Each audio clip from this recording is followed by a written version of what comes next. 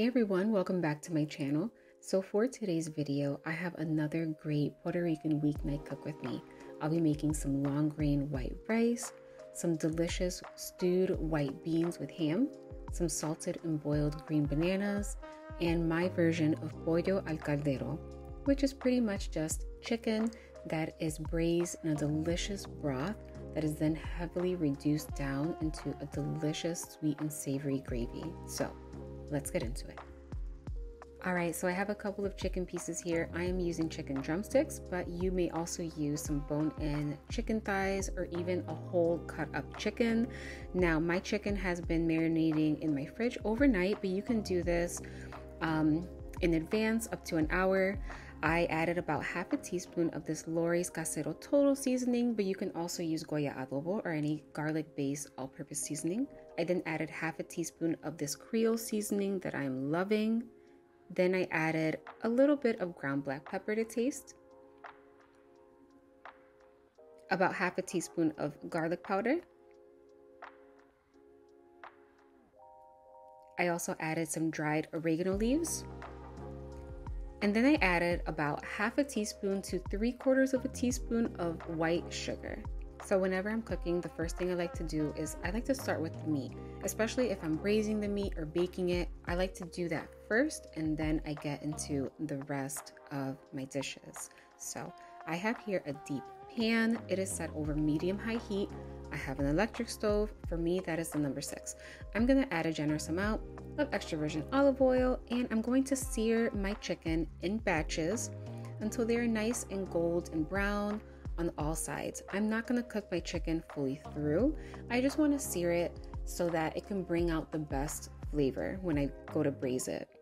Now, I know this is Pollo Al Caldero, and I kind of, to be honest, I forgot to cook this in a caldero. I ended up using my frock, which I really love, but you use whatever you have. If you don't have a caldero, you can use something like this, like a Dutch oven, or if you have a caldero, go ahead and use that.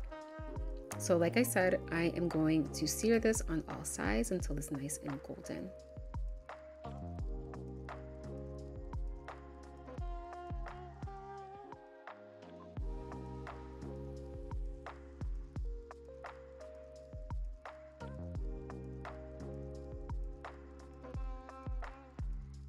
Alrighty, and now that all of my chicken is finally nice and seared, I'm gonna start the braising process. So I'm gonna add all of my chicken into my pan.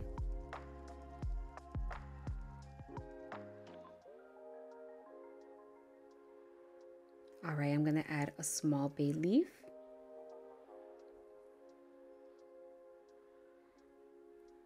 And then I'm gonna add about 2 teaspoons of my fresh homemade sofrito. I do have 2 videos on how I make that. If you've never made sofrito before, please be sure to check it out.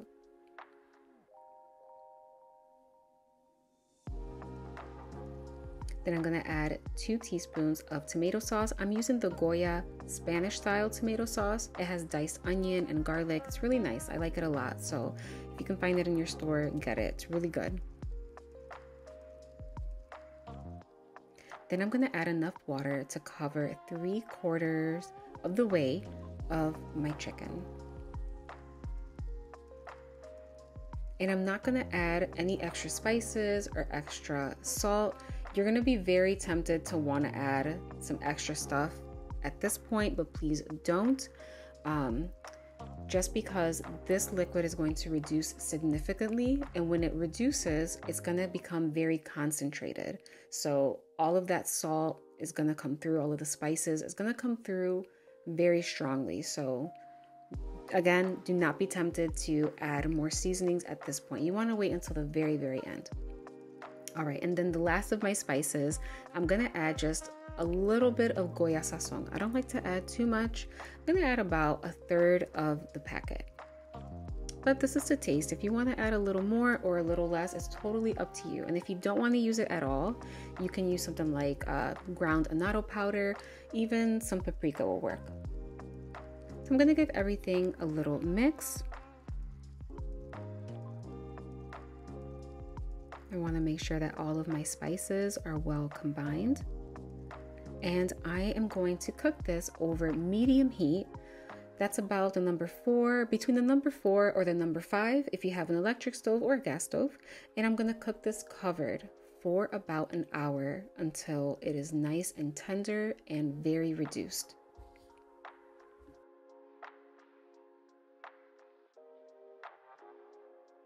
All right, so now that I got my pollo out of the way, I can focus on other parts of my meal.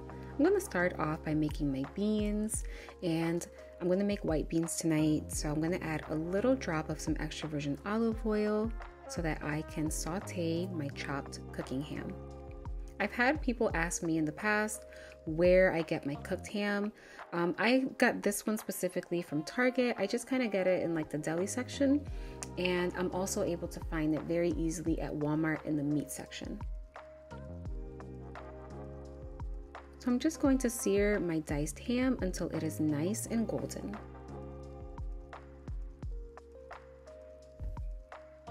And now that my ham is nice and golden, I'm gonna go ahead and add a little bit of sofrito. Here I'm adding about 1.5 tablespoons. And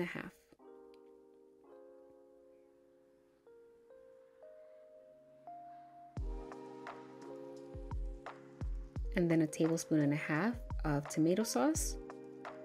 I always like to add equal parts of sofrito and tomato sauce. But of course, this is to your taste. If you've made beans before and you like a little more tomato sauce or a little less, you make it however you like it. I'm gonna give that a good stir and saute it for a couple seconds until it's nice and fragrant.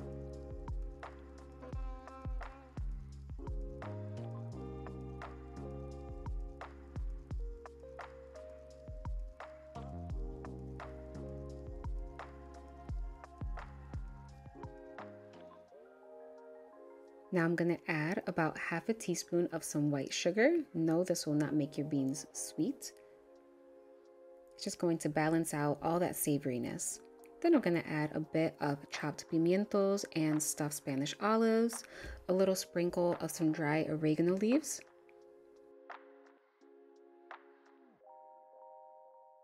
one packet of Goya sazon con culantro y achote, and 1 packet of Goya pork sazon.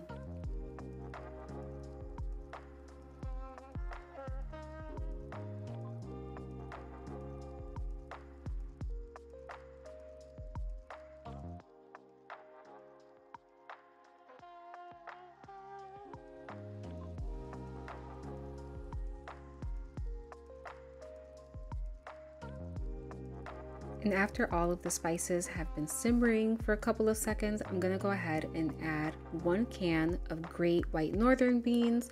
These have been drained. You can also use cannellini beans and navy beans. I think white navy beans, I think it is. Yeah, so you can use any kind of white beans you like. You can even use pinto beans, and this recipe also works well with red beans. Then I'm going to add 1 can full of water. Gonna give everything a good stir, and I'm going to cook it covered over medium-low heat until it is done. So I'm gonna do this I'm gonna cook these rather for about 25 minutes.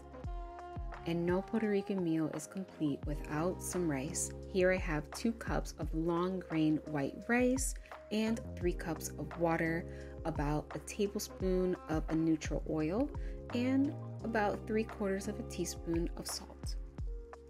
I'm also gonna boil up 2 green bananas. I chopped off the ends, and I have here a pot of salted water. I'm going to boil these for about 20 minutes once it comes to a boil. And I'm gonna boil them with the lid on, but I'm gonna leave a little gap to make sure that steam escapes so that it doesn't boil over. So it has been about an hour, like a little over an hour since I started cooking my chicken, and as you can see, it is done. Look how much that broth reduced. It reduced down to almost like a Puerto Rican barbecue sauce because the sugar made the sauce a little sticky and a little sweet. It is so good. I cannot emphasize enough how amazing this chicken came out. My family loved it. And guess what? This is actually the very first time that I've ever made pollo al caldero, and I decided to record it because I thought, you know what, maybe it's gonna come out really good. You never know. And it did. It came out amazing. I really hope you guys try it. And now that my chicken is done, let's check on my beans. So I can always tell that my beans are done because the liquid will reduce a little bit and the broth will become a little thick from the starch that's in the beans. And then I like to top it off with a little bit of cilantro just to give it some extra color and because cilantro is delicious. And now I'm gonna go ahead and peel my green bananas. And from the moment it started boiling, it took about 25 minutes for them to become nice and tender. And I like to boil them with the skin on because it makes peeling so much easier. Because I don't know if you've ever tried to peel a green banana, it is pretty difficult and it stains your fingernails. The only thing you have to be careful for when you boil them with the skin on is it's very hot. So yeah, so just be very careful. But they came out perfect. And even though I salted the water, I still like to top them off with a little extra salt, but you do it to taste. And just like that, dinner is done. This meal was phenomenal. I really hope you guys try this chicken recipe. Please let me know in the comment section down below if you're gonna try it. And as always, if you have not subscribed already, please do so. Also hit that notification bell because a new video will be out every week. Until next time.